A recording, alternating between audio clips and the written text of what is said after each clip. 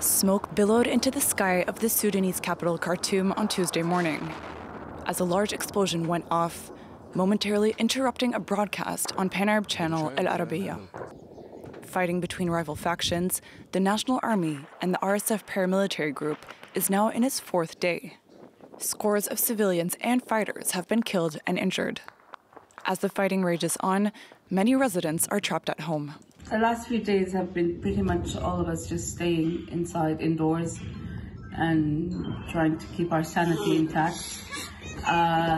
Bombardments usually start around 4 a.m. and they continue on for a few hours, but today they haven't stopped. I don't know if you can hear from the background, but this has been the story for the past 4 days.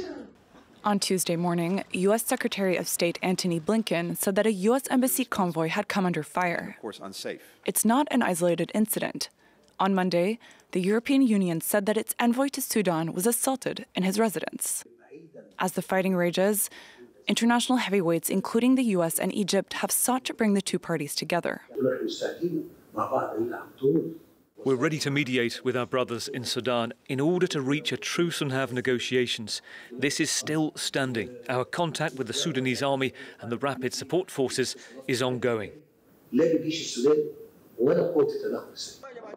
Despite the appeals, the Sudanese military promised in a statement issued late on Monday night to widen the scope of its operations against the RSF paramilitary group.